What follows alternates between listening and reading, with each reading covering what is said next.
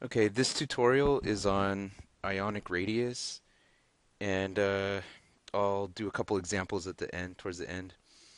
All right, so a cation radius, so this is when we lose an electron, is smaller than the regular atom's atomic radius.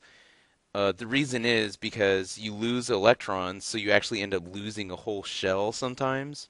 And so, like, the next closest shell is actually a whole energy level closer, so the radius gets a lot smaller. The other reason is you actually gain a +1 charge on the cation, which will attract the electrons even more, okay, than its regular atom counterpart. So here we have regular lithium. So it's just a regular lithium atom, and it after it loses this electron, so this electron goes away, then you actually lose this entire shell. Okay, so that actually goes away, and so as you see, the radius got a lot smaller. Okay, with anion radius, this ends up being a lot bigger than the atomic radius, and the reason here is because you gain electrons, and the electrons result in more shielding or repulsive effect. Okay, and here we have a picture of fluorine and regular fluorine here with 9 electrons and 9 protons. Okay, and if you add an electron, then it now has 10 electrons. So we see the cloud. So the extra electrons, this one actually, and so we see the cloud gets puffier, the electrons. Okay, so it adds more repulsion. These little dotted lines are repulsive effects. Okay, and so the cloud got puffier, electron cloud. Okay, so ionic sizes. So let's look at a couple examples. So here's a term. It's called isoelectronic when ions have the same number of electrons. So for example, um, so for example, fluorine, neon, and sodium are all isoelectronic. A fluoride ion, that is. So fluoride ion, this has 10 electrons.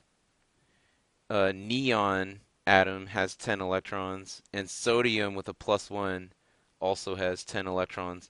So this is called isoelectronic when you have different atoms, different elements, but they have the same number of electrons. Okay, so if you're trying to compare several ions that are isoelectronic, then you have different atoms, but the same and the same. Uh, say so if several ions are isoelectronic, and you have different atoms. Okay, so you have different proton numbers, but the same number of electrons. Then the following is true. So the more protons you have, the smaller the radius. So, for example, that was actually what we had on the previous slide. So, for example, if you have, um, actually no, this is different than what I had. So if I have calcium with a 2 plus versus chloride ions with a 1 minus. So both of these have 18 electrons. 18 electrons. This also has 18 electrons. Okay, then the one with the smaller radius will be the one with more protons.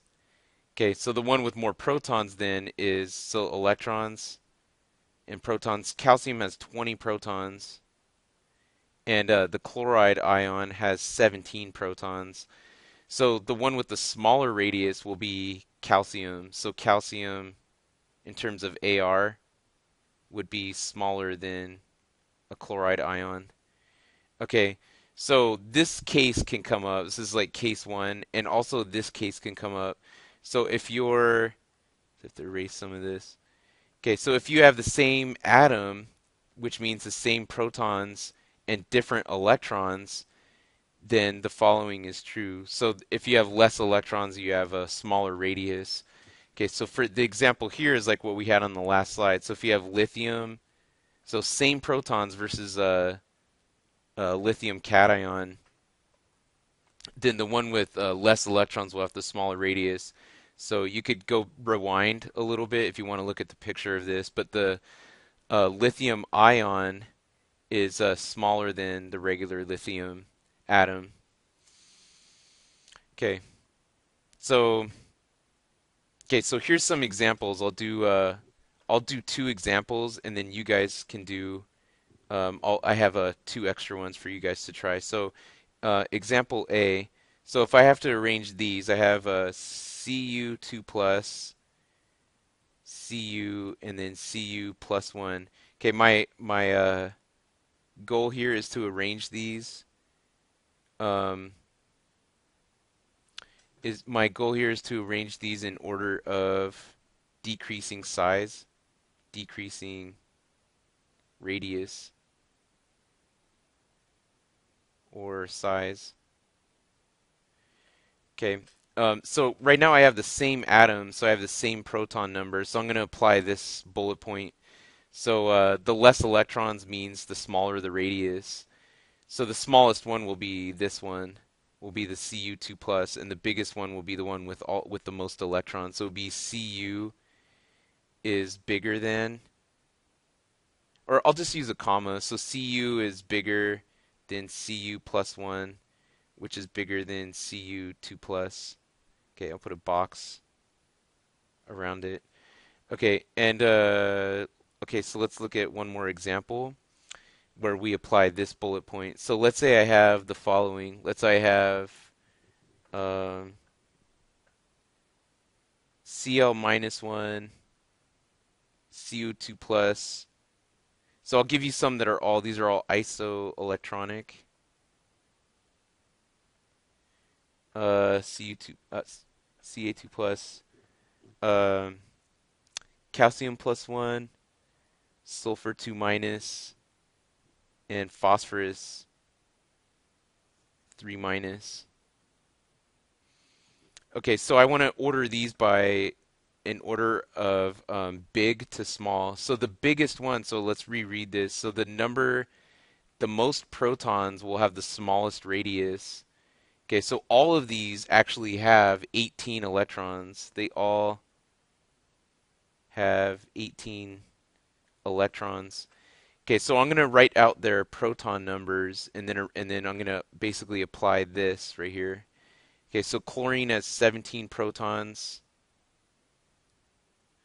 Calcium has 20. Potassium has 19. Sulfur has 16. And phosphorus has 15. And the concept here is if you have less protons, then you have less nuclear charge, nuclear positive charge, which means that the electrons are held looser. Okay, so the radius would be more expanded looking. Okay,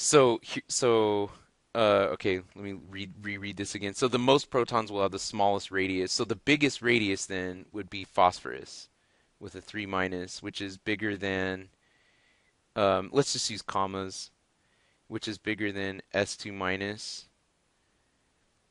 which is bigger than the Cl minus 1, which is bigger than potassium, and this is bigger than the calcium.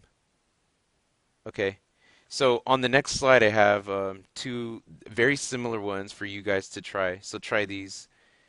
So I did A and B, and I'll have you guys try C and D. So again, arrange these by decreasing size. So from big to small. So like gorilla, dog, mouse. So let's see, couple ones to try. So try this one. If you have oxygen, oxygen with a minus 1, and then an oxygen with a minus 2, and then try this one. I minus, CS plus 1, La3 plus, and a Ba2 plus. Okay. and give that one a try.